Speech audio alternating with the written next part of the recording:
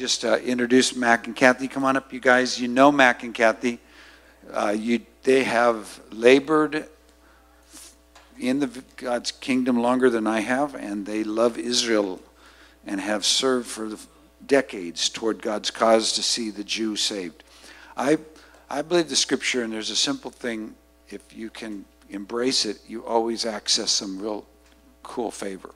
Jesus said in John 4, he said, salvation is of the Jews. So that means you're going to bow to a Jew. Yeah, and I'm so looking forward to that. Jesus, you are worth it all. Salvation, we know who we serve. We know what we worship. You don't. We're dumb Gentiles led astray. But now we've been brought in, grafted in. Also, the gospel was always to be preached first to the Jew and then to the Gentile. And that was set in motion in the book of Acts. And then in the epistles, we are taught that the judgment will come first to the Jew and to the Gentile, because it's always to the Jew first. So I believe that in what we're going to hear tonight, we're hearing something to which our faith agrees for the Jew, for Israel, but all that happens, we're following behind. We're going to flow into that same stream. So go for it. Well, first I want to tell you about the tour we're having the last week in February, first week of March, and I have a live testimony here. Oscar, last year before our tour, it was the last week you could put your money in, and Oscar's sitting in the back, and he said, you know, do you still have an opening? I was going to go with Calvary Chapel, I believe it was, but they got full or something, and I said, sure, come. Now, that was last year. He's going again, so tell him. Well, you know, when you have a desire to go and meet God again in his own house, he will make the way. So I'm hoping, I'm planning, and if I'm still alive, God willing, then we'll go. He will allow us to experience his house again for the first time. And for everybody that went last time in our group, you know that it's a life-changing event. And things within you change when you don't expect them to. You go with an open heart, but he really shows you what he wants you to learn and what he wants you to experience personally. So it's a life-changing event. If you can, please make an effort to go. It's like anything, God would meet you in the efforts that you make to meet him. And so God bless you, and I hope you go. Amen. Yes, amen. Yes. You know, I've said this several times, and I have when I put my sign up, but you can take a 5-block rectangle, 5 blocks wide and about 15 blocks long. That's just about as long as Ventura Boulevard, the downtown of Camarillo. Within that rectangle, almost every major thing that we honor in the Bible happened. Creation, Adam and Eve, there's scriptures that demonstrate that they were there, and Abraham met Melchizedek there. Abraham sacrificed his son Isaac there. The King David brought the ark there. They built the temple there. Jesus went there to die, and he rose again there, and he's coming back there, and it's going to be eternal, the eternal kingdom. So for 4 days, we're going to spend time in that triangle, going, studying, praying, and praising. And we have 2 houses of prayer that Cathy and I were on the leadership team help found that overlook that whole area. We're going to worship there. It's going to be glorious. And then we're going to go to the Galilee and do boat rides and get baptized in the Jordan and go to the desert, the Dead Sea, and float. So join us. The other thing I wanted to invite you to is this Saturday, as Diana said, we're having a special guest, the rabbi from the Jewish congregation in Thousand Oaks that was there almost 30 years, is coming to teach us from his view what hallelujah means. And, you know, it says in Ephesians, because Jesus had died on the cross and rent the veil, he did that so we'd be one new man with Jew, Gentile. And yet so many of us, we don't even hardly relate to any Jews. And here's a chance to kind of rub shoulders a little bit and glean and learn and bless him. So come at 6 o'clock, potluck, 7 o'clock we'll have our meeting and teaching. And so praise God. Okay, Kim, put up the first slide. I'm just going to give you a little introduction. You know how the Lord says he knows the every hair on your body, right? He cares for you. And yet he created this amazing universe, and he watches over. It's just way beyond our comprehension. But in a kind of a big picture, he did some amazing things the last century, the 1900s, and he's about to do some more great things. So I wanted to kind of give you that big overview. And then Cathy's going to go into these minute details that happened through centuries that all you can say is, whoa, whoa. I mean, it's so incredible. Only God could do it. And if God does this, he cares for us. So the first thing had happened when the Jews in the 1901 around, one family, Hebrew language had been dead for hundreds and almost over 2,000 years. They read Hebrew in a biblical sense in the Bible, but they didn't speak it. They spoke the languages where they lived. They spoke Yiddish. So one family, Ben Yehuda, said, we are going to only speak Hebrew. And he started trying to recreate the dictionary. And within 10, 20 years, it spread. Now it's a major language in Israel. But at the same time God was restoring Hebrew, in the church right here in LA, he brought about Azusa Street.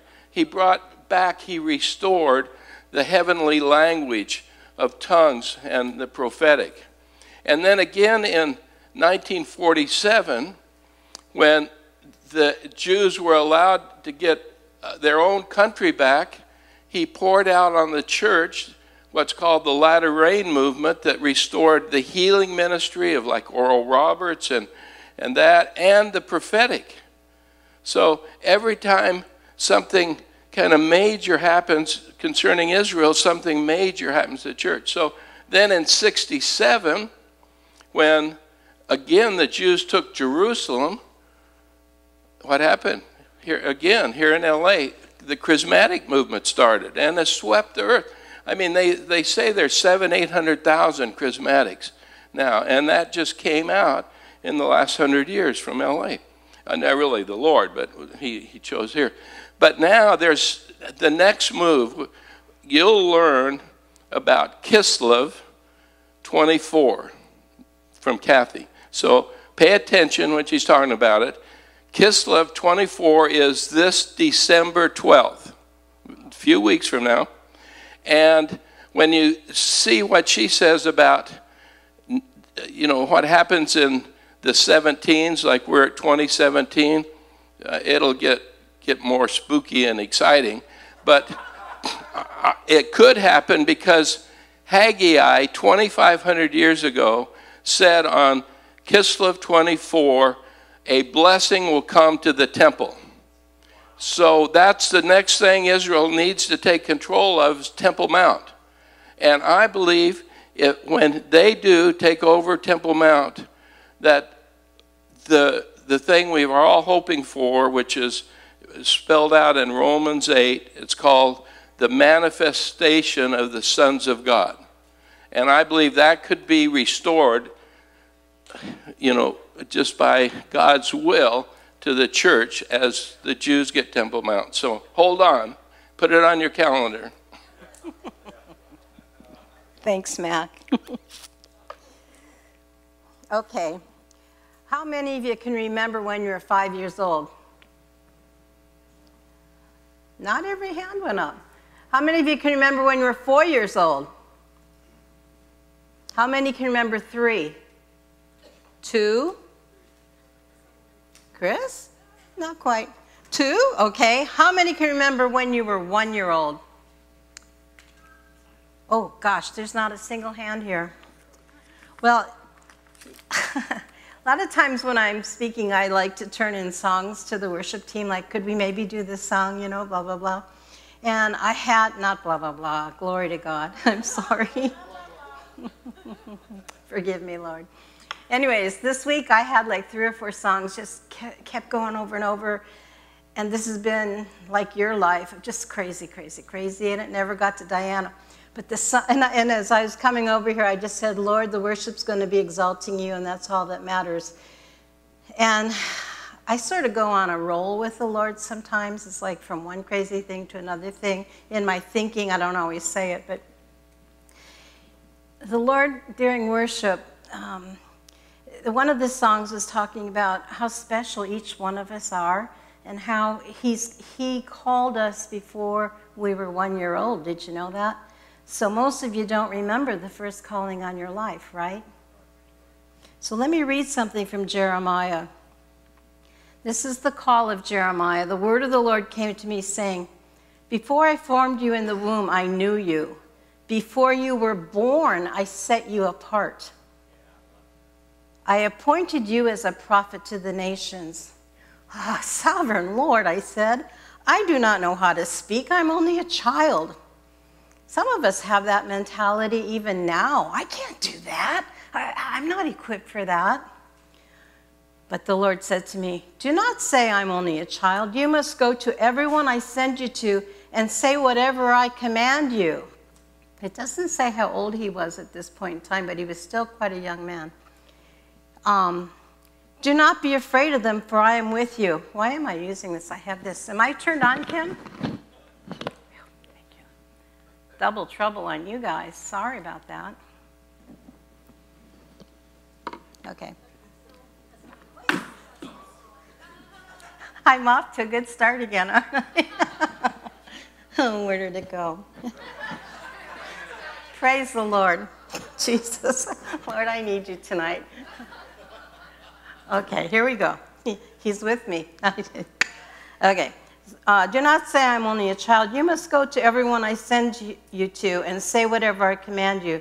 Do not be afraid of them, for I am with you and I will rescue you. Have you ever gone somewhere you're a little nervous about? Probably, Larry, you have a little bit here and there. And it's like, no, you got to go. I'll rescue you. Don't worry about it. Then the Lord reached out his hand and touched my mouth and said to me, now I have put my words in your mouth. How many of you have experienced the awareness of the fact that the Lord has put his word in your mouth? I hope to see every hand go up. How many of you speak it out when you get that word? Thank you. And the Lord says thank you. See, today I appoint you over nations and kingdoms to uproot, to tear down, to destroy, and overthrow, to build and to plant. Pastor Steve, praying for the nations is one of the highest honors in this church. And we are called to rule and reign. If we're only ruling and reigning over our garage in the backyard, we got a pretty small kingdom.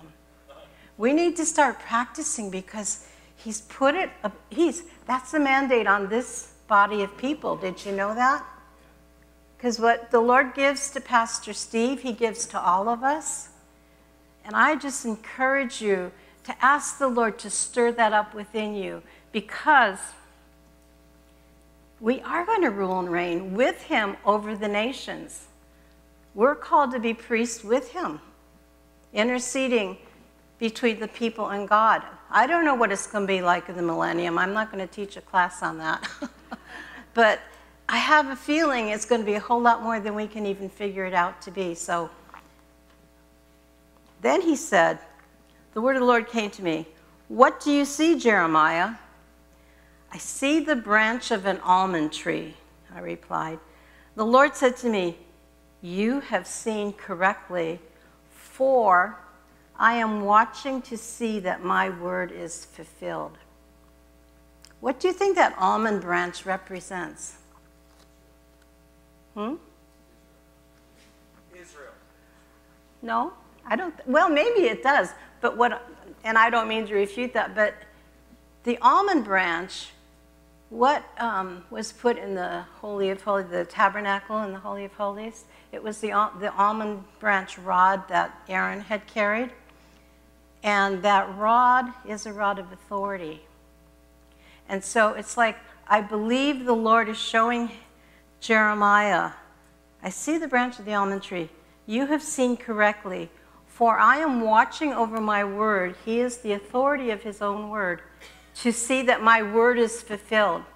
So when you have a memory that only goes back to 2 years old, that's pretty good. A lot of people don't remember things before they were 10 because of trauma in their lives. And in God's mercy, it's been erased, but they forget an awful lot. And I think the same thing is true for nations, and I know specifically it's true for Israel, because the Lord chose those people to be his personal bride from the first covenant. And it was established with his word, and the word was written. And the written word in the ancient days was when people got married, the man wrote a covenant, or what they call today a ketubah. And I promise to do this, I promise to do this, and I expect you to do this, and I expect you to do that. And they both come to agreement on it. And that is their covenant together for the rest of their lives. That's God's way of dealing with it. So the Lord gave a mutual covenant to all of Israel. And Israel said, yes, show me where the dotted line is, I'll sign on it. And they did that. They agreed to abide by the covenant. Well, you know, it wasn't too many weeks after the whole Mount Sinai thing happened, and the voice and the smoke and, you know, the whole shebang, that the golden calf just sprung up out of the fire. And what else would you do but bow down before it, right? My goodness, what a short memory span. They couldn't even remember a month ago. They're stuck in this place of me, myself. I need something to hang on to. I need a security blanket. They couldn't believe that God was really, really real and genuine and a faithful keeper of his word. So we're going to jump ahead a few centuries. Kim, let's get the first slide up there, because I just lost all my thoughts. I got Nation's Prayer here, if anyone needs a copy.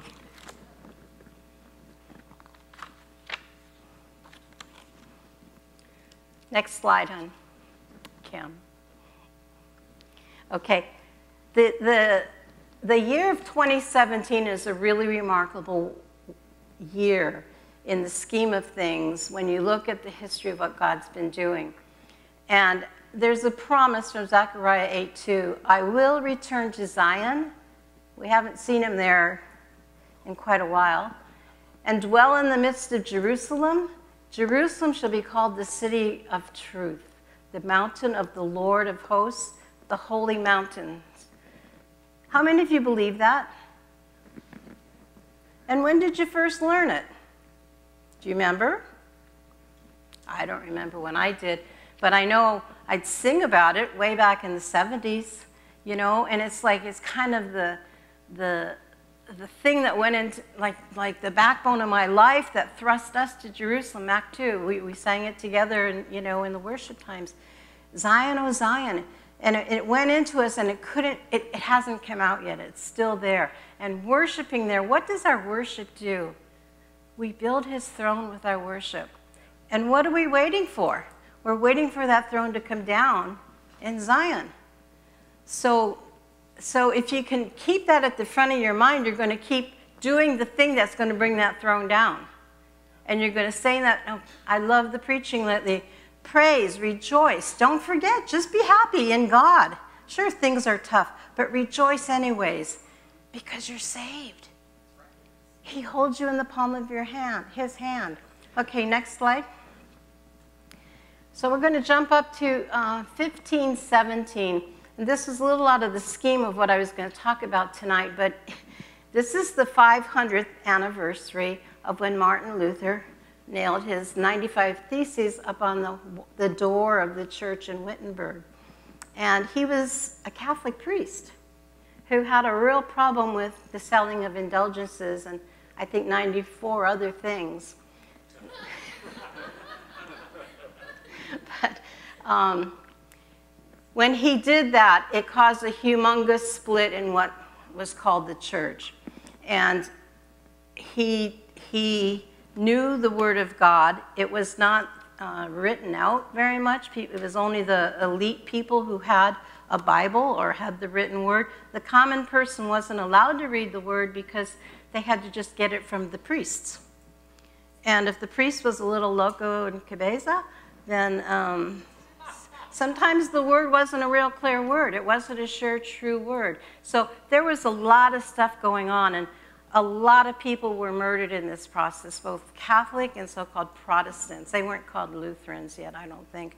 But the Catholics rejected the Protestants and slaughtered them. And a lot of them, 15, 16, 1700, they were leaving Europe and coming to America and establishing like who were the groups that came here? The Pilgrims, who else? Anyways, they were solid believers in the true Word of God, not just the rituals of the Catholic Church, and started their own, the Quakers, the Shakers, all those kinds of people too. But the thing is Martin Luther, although the Lord used him for specifically, the Lord formed his bones in his mother's womb and put a call upon his life before Martin Luther could even remember it. But there was a backbone in him. There was a bone back there that kept, you got to do this, keep going, keep going, keep going, don't stop. Well, he did. He did an amazing thing for the kingdom. He had one big mistake, and that was he thought his new gospel, which is really the old gospel, would really thrill the Jewish people, and they'd be very quick to say, yes, yes, yes, yes, I believe. But they didn't, because they had been through so much persecution of their own, and they didn't really forget Babylon in terms of they were punished and persecuted because they had worshipped false gods. They so easily fell into idolatry, and the Lord just kept banging them on the head. Come on, come on, come on, here's the truth. And you love me, I love you, let's have a relationship. And they kept refusing. And so Martin Luther thought, yes, this is it. And they said, no, no, no, no. And Martin Luther wrote things in those days that Hitler used to justify the persecution of the Jews in the Holocaust. It was that serious. Now, it's in God's hands. I pass no judgment. We all have blind eyes sometimes. You know, you see really good and you turn this way and you don't even see what's going on there. But it's going on whether you see it or not. So, but God's in charge of that. So next slide. Oh, 500 years. It's the 500-year anniversary, and in Israel, this past 2 weeks ago, they had, in Germany at Wittenberg, they had a huge commemorative event regarding this. And the way the Lord is using this right now is he's calling his people to repent. And the Catholics had, at this meeting, repented to the Lutherans for killing them, for massacring them.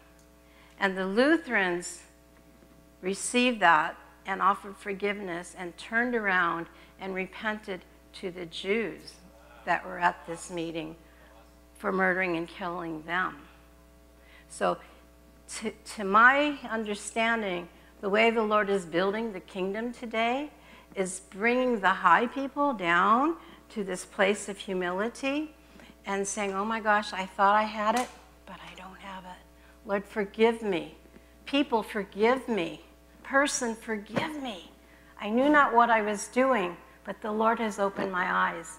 And every one of us have those blind spots. So I think that's one of the things the Lord is bringing forth. You could take any church across America, and you could find somebody that has something bad to say about it, right? So even the churches don't have it perfect yet, but God's bringing us to that place. And so when Pastor Steve preaches about rejoicing, rejoice. And if you don't like something, what should you do about it? Oh, I thought you'd write a letter to the pastor. No? Or talk about it? The Lord's telling me, intercede. Stand between where the mistake is and come to me and let me fix it for you. It's like, whoa, that's a lot better solution than moaning and groaning about it, right? or ignoring it like the elephant in the china shop. Okay, so 500 years. 500 is a number, you know, I don't know how valid these are, but when you look up the spiritual numerical values, blah, blah, blah, they say it equals completion. So I said, okay, Lord, what does that mean? And I'm not really sure, but that's 500 means completion according to the spiritual authorities that write these things. Next slide. 1517 was when the Ottoman Empire conquered Jerusalem. Same year that Martin Luther nailed his 95 Theses. 500 years. I'm looking for completion, that the Muslims that are in Jerusalem even today, it's a leftover remnant from when Israel became a nation. But again, it's that repentance that has to come into place on both sides of the street. It's not just one person at fault. Even though they may worship a different God, love covers all. Jesus loved us before we do him. We can love others before they know Jesus. So next slide. In 1897, there was this man named Theodor Herzl. He was, I think, a French Jew, perhaps, or Austrian. Anyways, one of his buddies was being severely persecuted, falsely accused, and I don't know if they hung him or not, but he was so incensed by this in France, the French government was doing this, that he knew in his heart of hearts, something God put in his heart when he was still in the womb, that this man would be used to open the gates for the Jews to find a homeland. And 2017 is the 120th anniversary of the first Zionist Congress. The Congress was calling the Jewish people together and gaining a full assent to this idea. Yes, check on the dotted line. Yes, yes, yes. 120 years. 120 means waiting. Right shortly after this Congress, Theodor Herzl prophesied that within 50 years, Israel would be a nation. They would have their own nation. So if you add 50 to 1897, you come to 1947, which is exactly when that happened. So that was in him. So each and every one of you have a message in your heart that the Lord wants you to partner with him to bring it to pass, okay? You don't go in your own strength, you go with him. So 120, that number rang a bell for waiting because there were 120 people waiting in the upper room. They had no idea what they were waiting for. They had heard some words, wait for the Holy Spirit. When he comes upon you, it's like, well, so what is it? They had no idea. It came, they received it, and they got what God intended for them to have, which was the fullness and power of the Holy Spirit. Okay, 1917, there's another thing that happened. Kim, can you next slide? There was a man named Balfour. That's his last name. I forget his first name. I can't see it. But he was from Britain. And he had been watching all these. He was in the government, high levels. And he had been watching all the things that had been happening regarding the Jews. And he wrote this letter. We can't see it. But he basically said, the Majesty's government, which is England, view with favor the establishment of Palestine, in Palestine, of a national home for the Jewish people. 1917, this is amazing. And will use their best endeavors to facilitate the achievement of this object, it being clearly understood that nothing shall be done which may prejudice the civil and religious rights of existing non-Jewish communities in Palestine, or the rights and political status enjoyed by Jews in any other country. This was a huge breakthrough for Israel, State of Palestine it was called, but it was not an actual legal document, but it was received in that fashion. Someone could have come and torn this up, but nobody did. And Israel, of course, held on to it. England the kingdom of England was humongous in these days. And they were being blessed because they had a reservoir of people in England from about 1840 who understood that the Jews were to go back to Israel, to their own national homeland, which wasn't in existence. So it was a growing movement there. The Balfour Declaration was 1917, 100-year anniversary. 100 means fullness, like 100%, check, all right, it's good, it's perfect. The same time, there was World War I going on, and you always think of Germany and Europe and et cetera, but in fact, the Turks were a huge component of World War I, and they came down through the Palestine area, North Africa, and there was a whole contingency of Muslims that were holding on to their own kingdom. The next slide or two will show you what that one is. The Anzacs from Australia and New Zealand decided to help Israel and defend it. And they came in through the Mediterranean and they tried to attack Gaza to get rid of the strongholds of the Muslims that were persecuting and killing the Christians and the Orthodox Armenians. 1.5 million Armenians were killed during this time. It was just slaughter. Oh, did you change that already? That's okay. That's good.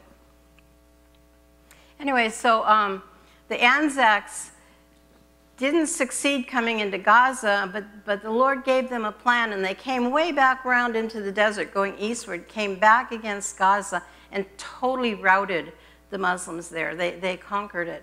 And part of, they knew they had one day left to do this, else all the Australians and New Zealanders were going to be dead. They knew of one place where they could get water, and it was down by Beersheba. And they drank from that well. There was no other water. If they didn't drink that day, they knew they were on their last legs. That well was the well of Abraham. I mean, this is too weird, isn't it?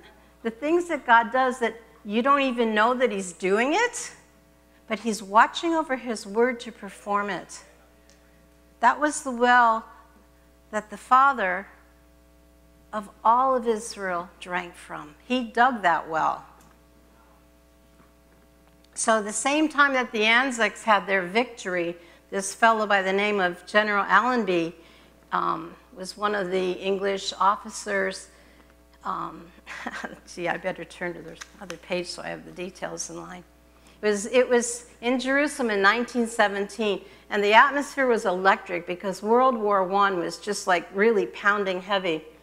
He comes to the gates of the Jaffa Gate, and this picture, as you see it, is within the city. It's the old city itself. The gate is behind there in the back. And he dismounted his horse. He came in on a white horse. This guy was a believer, and he believed in prayer. He dismounted his horse in humility because he felt he had no right to ride in on a white horse into the city of God. Humbleness. He removed his hat in reverence, and he entered the walls of the old city, which hadn't been used for many years. As of this moment, 973 years of Muslim rule was over.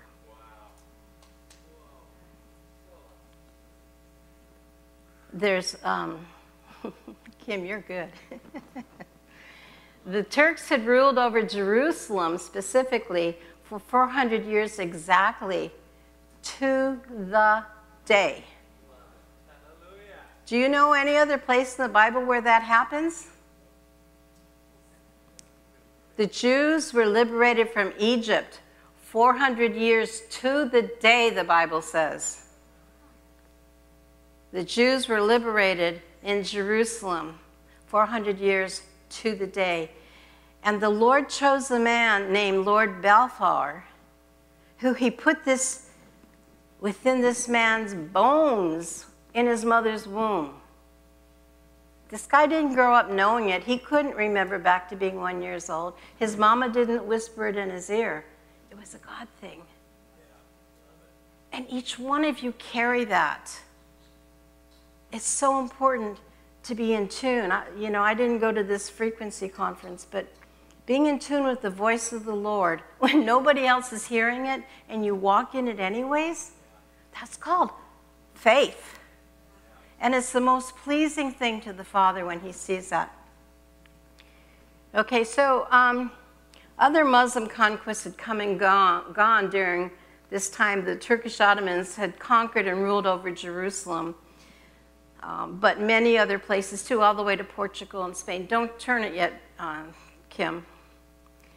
So the Turks refused to have churches be built. The church bells were forbidden. Non-Muslims had to pay taxes to just breathe in the lands where they were living that were being ruled by the Muslims. But most catastrophically of all, in 1915, the call had gone out to get rid of every Christian in the Muslim empire. That was when the Armenian genocide took place. But it wasn't only Armenians, but it was also Catholics and Greek Orthodox Christians. And many more. There were 1.5 million killed in that, but there are many more that suffered horrifically before making their escape. And many of them came to America at that point in time. The moment was foretold, and the strategy was given.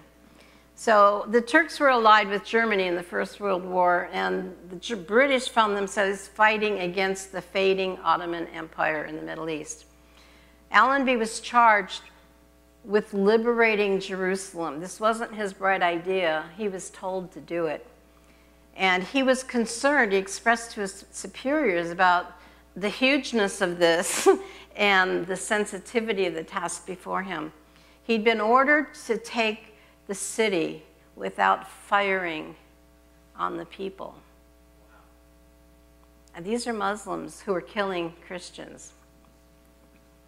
How on earth was it to be done? Well, being the man who he was, he knew exactly what to do. He prayed.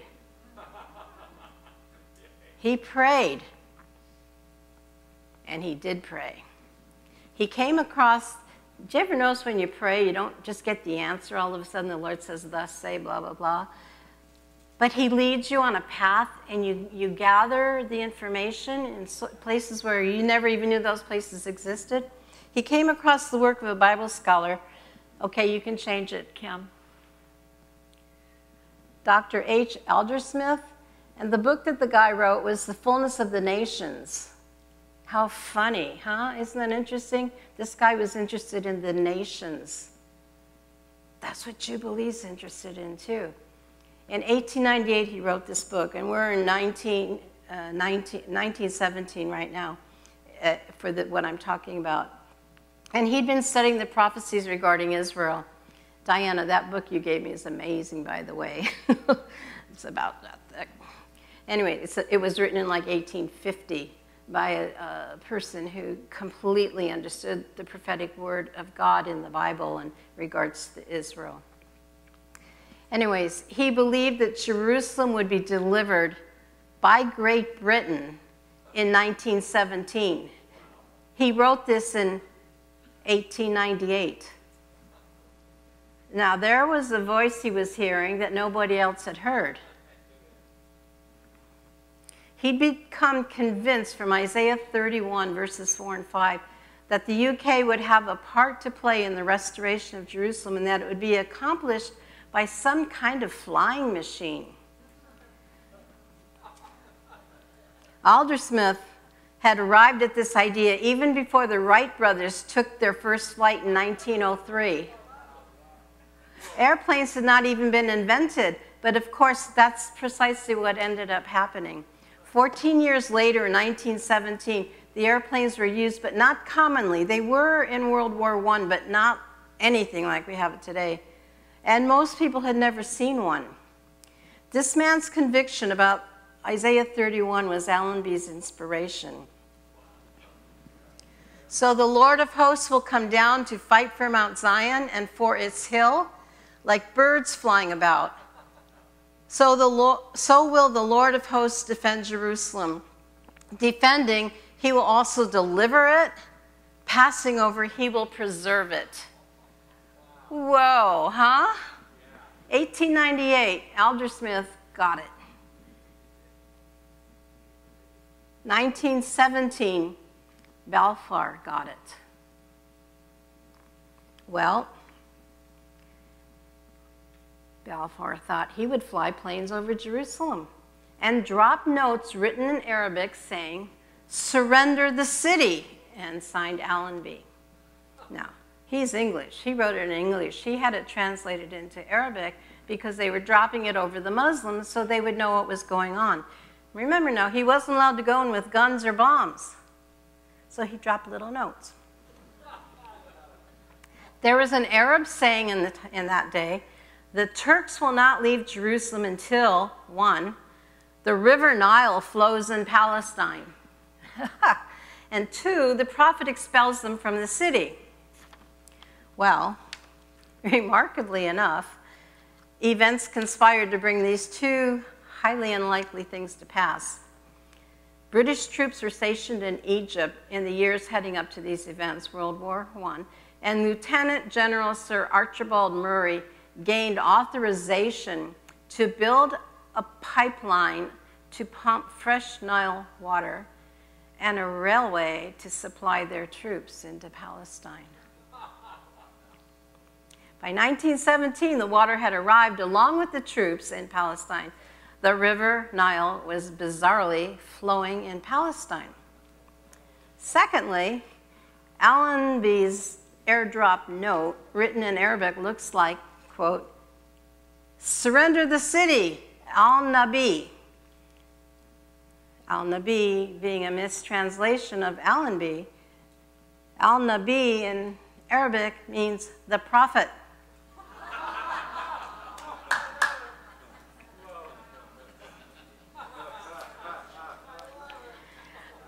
Now, who could orchestrate this?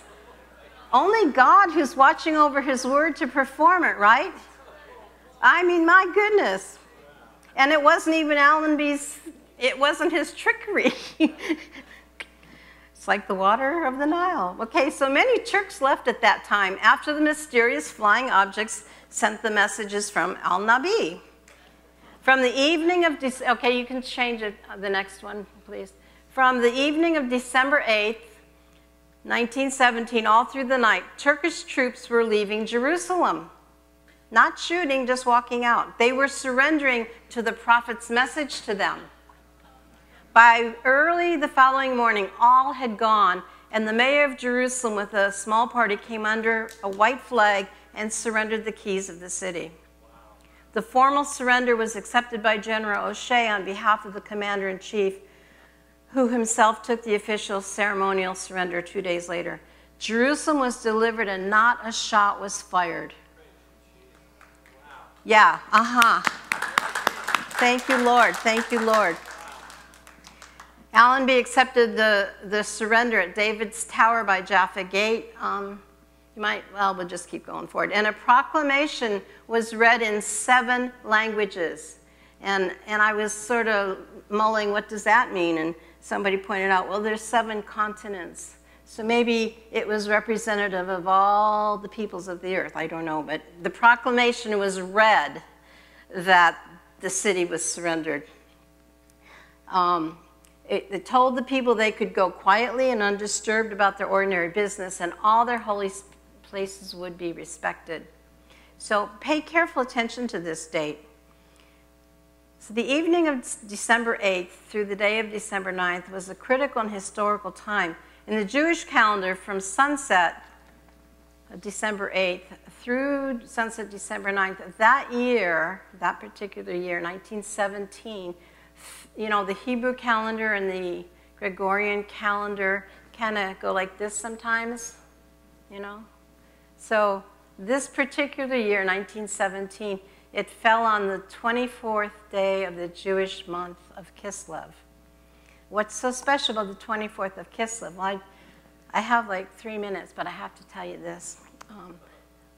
Back in about 2004, we're at Sukkot Hallel in Jerusalem, and I had the 6:30 a.m. prayer watch for 2 hours. And there was no one else there. It was just me, which was wonderful. I was, doing, in 2 hours you do a lot of different things. So there's one point when I was just reading the word and I happened to turn to Haggai 2. And in verses 10, 18, and 20, I'm not going to turn to it right now, but you need to go back to this prophet to understand it. He was a prophet who was ministering during the building of the second temple. And we notice that he highlights this very date 3 times. Up there you can see, but from this day on I will bless you. And when I first read this, I thought, from this day on, what day is that? 24th of Kislev. Well, what is that? What's the 24th of Kislev, and what's so special to make it from this day on I will bless you? Well, he was receiving the word on this date of 24th of Kislev, and he tells us to consider it or to pay careful attention. Well, the context of the chapter, and Steve, you shared this really good the other day, the context of the chapter is mainly surrounding the issue of the temple, of holiness and defilement, and of blessing for his people. The victory of the Maccabees took place in about 164 BC. They conquered the Greeks that were trying to overrun Israel and Jerusalem in particular. They defiled the temple, they set up an idol, and blah, blah, blah. They were using the sacred vessels for their own personal use.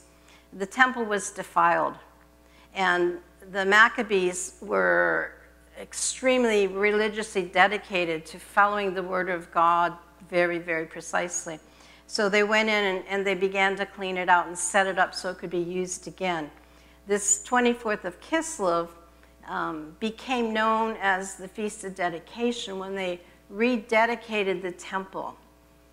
And it's in current Hebrew, it's called Hanukkah. Okay, and it lasts for 8 days. As they were cleaning it out and getting ready for the dedication, they wanted to light the menorah, which has 7 lamps on it, and they only had enough of the sacred oil for 1 day's worth of lighting it. And so they were perplexed because the lamp was not to go out, and they were afraid to light it for fear it would go out, but they decided they're so excited to give this back into God's hands. They lit it anyways, and it burned for 8 days, which is why the menorah for Hanukkah has 9 lamps on it, because it's for the 8 days, and the 1/9 is like the lamp that you use to light the other ones with. But that was the Feast of Hanukkah that was established on Kislev 24 in 164 BC, or 5. It depends which book you read. But in this, it's the blessing of the people that comes forth from the Feast of Dedication. It's the one extracurricular feast that Jesus attended. This is a Jewish feast, it's not a biblical feast, Hanukkah. But the Jews were so excited to be back into the presence of the Lord, and that delighted the Lord, and Jesus showed up for it too. I mean, how cool is that? So when we have our little Hanukkah thing here, during Hanukkah, it's really a blessing. And God is delighted, and he's the light of the world, and he chose to burn for 8 days instead of 1 day, The menorah represents him. Okay, 8:32. Alrighty, this is good. God reminds us of his power over all the nations. And it's not just over Israel, it's the whole globe. He set the boundaries. And his total sovereignty. He can shake the nations whenever he chooses.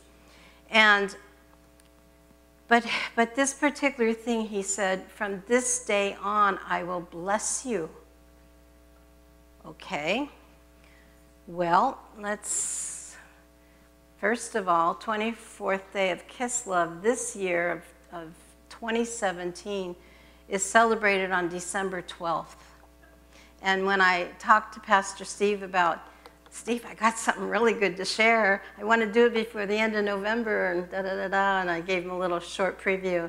He opens his calendar, and he goes, oh, I already have that date circled. He says, I don't know why I circled it, but I have it circled. I said, good, because it's going to be an important day in the big picture of things. Steve, can I have maybe a few more minutes? Okay. I'm sorry, guys. Are there a lot of kids in the back that are screaming? Okay. Good. Okay, so the main thing, though, is the idea of removing that which is against the God of Israel. That was what the Feast of Dedication was. It's a cleansing, and it's coming clean from the condition you were in. And we are under the blood, no question about it, but occasionally we pick up a few specks of dust from the world. Think about it. But it's his holy place. We are his holy place.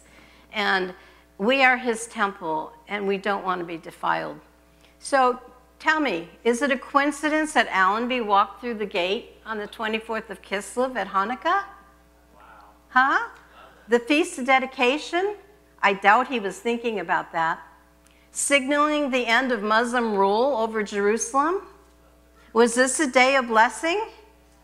From this day forward, you'll be blessed. Moreover, Daniel 12:12 says, he prophesied that there would be a blessing for Jerusalem after 1,335 days. When I used to study end times pretty seriously, I often thought that was like, okay, counting the days of the tribulation and then the days of blah, blah, blah. Where are we with these 1335 days? I could never figure it out. It was one of my question marks. Well, here you go. Are you ready? The Islamic year in 1917, it's just like the Hebrew year right now is 5778. We're in 2017. The Islamic year in 1917 was 1335. Because the Muslim calendar started in 622. So if you really look at this, as Aldersmith did in 1898, he had put the pieces together, and they were expecting redemption and blessing for Jerusalem in 1917 because of that prophecy from Daniel. They figured it out. He figured it out. So by December 8th, the Islamic year had just changed to 1336 on their calendar. It was 1335 up until December 8th. And he who arrives at the fullness of 1335 gets the blessing, right? That was what he said. Who waits and arrives at the 1335 days. So after those 1335 years of Islam, the city of Jerusalem was delivered, by the British using airplanes that hovered like birds on the 24th of Kislev. And remarkably, this is just God.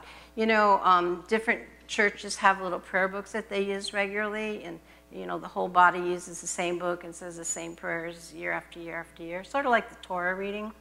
Well, the English book of prayer for that day, December 8th, 24 Kislev, the reading just happened to be Isaiah 31, talking about birds flying. I'm not going to take the time to read that, but mark it. Take a look at Isaiah 31. It's a fascinating situation. Okay, Revelation 4, verses 1 and 2 says, after these things I looked, and behold, a door standing open in heaven. And the first voice which I heard was like a trumpet speaking with me, saying, come up here, and I'll show you things which must take place after this. That would be after he went up there to talk. Immediately, John was in the Spirit, and behold, a throne sat in heaven, and one sat on the throne. I don't know about you, but I like to think of myself as a throne builder. And I just encourage you to be one of those builders. This is our task in these last days, to praise and to he inhabits our praises. And in Jerusalem, when you're looking over the holy mountains and you're worshiping, you can just imagine the throne coming down and the Lord sitting on it. And the praises just suspended. And the coming down is his glory. And our tour this year is called Preparing the Way. And to me, when we build the throne, we're preparing the way of the Lord. You know, what else can you do to really prepare the way of the Lord except to see his throne be established, not only in your own heart, but in the city of Jerusalem, in the center of the earth. In Isaiah 57, verses 14, it says, prepare the way. Take the stumbling block out of the way of my people. For thus says the high and lofty one who inhabits eternity, whose name is holy. I dwell in the high and holy place with him who has a contrite and humble spirit, to revive the spirit of the humble and to revive the heart of the contrite ones. So as in 1917, the Lord particularly or specifically prepared a particular people to further the performance of his word. He was watching over it, and he knew who he was going to use for which task that needed to be done, whether that person knew how that fit in with the rest of the picture. So the real key is whatever he worked into you when he was forming your bones, respond to it. You are unique. The way you worship is different than the way the person sits next to you do. The thoughts in your brain are different than the thoughts of the brain over there. It's so important to be true before God and know that you've heard what he said. If Allenby kind of fuddled around and said, well, blah, blah, blah, how could this be? I don't know. It doesn't work. It's not going to work. And he said, forget it. You know, what would have happened? But look what did happen, because he knew that he knew that he knew. And when you know what God has spoken to you and you walk in it in all honesty and integrity, that's a really important part too. God can do exactly what he wants to do. And when you stand before him and he says, oh, honey, that was so good. Thank you for doing it the way I asked you to do it. What greater joy. What greater joy. He might even give us a lollipop. Okay, so there's another song, and this is one I was going to ask to be sung, but actually to wind it up, but it's way too late right now. But we can boldly sing Psalm 24, 7 to 10, which is, lift up your heads, O ye gates, and be ye lifted up, ye everlasting doors. The King and the King of glory shall come in. You know, the gates, like the old city, you have these doors, but you have the gates in front of those doors to the outside. So those gates have to be undone before the doors can be opened. Okay? So who is this King of glory? The Lord strong and mighty, the Lord mighty in battle. Lift up your heads, O ye gates. Lift them up, ye everlasting doors, and the King of glory shall come in. There's an open door before us. It's been prophesied by many prophets that this is the year of the open door. That means the gates have been lifted up. That means it's like the open door is we can look into heaven as John did. We can see what is to come. But we have to put ourselves in the position and not say, oh, not me, that's for somebody else. What do I know? I hardly know what the books of the Bible are. Well, get to know them, for heaven's sakes. Who is this King of glory? The Lord of hosts. He is the King of glory. That's it. If you want to go see the King of glory in Jerusalem, go see Mack McCoy in the back. He'll give you the application form.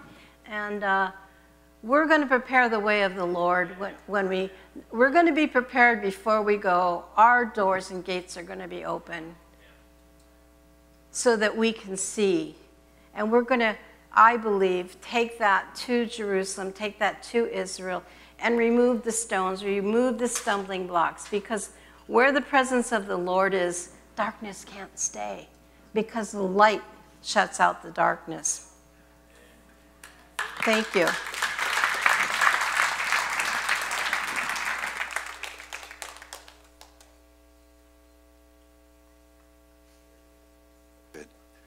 Wow. Fascinating, right? Amazing. Haggai follows 3 months and 24 days. It's like three different times he prophesies.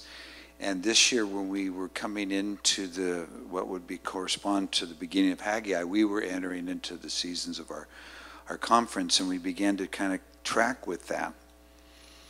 And then, so while we were doing the power conference, I just got really stirred. When is the 24th day of Kislev? So I used my calendar and found it, and it was December 12th. So I wrote down Haggai chapter 2, all the verses that Cathy put up there, knowing that's a Tuesday, that there was something significant because it's a completion. It's once they hit that day, there started to be the declarations of what was coming through. So that's when Cathy said there's something coming, and we're hitting a 100-year anniversary. Mack thinks, it could be that the Temple Mount will return to the Jewish control. Might be. It could be anything. But there's something significant of transition, of cleansing, of change.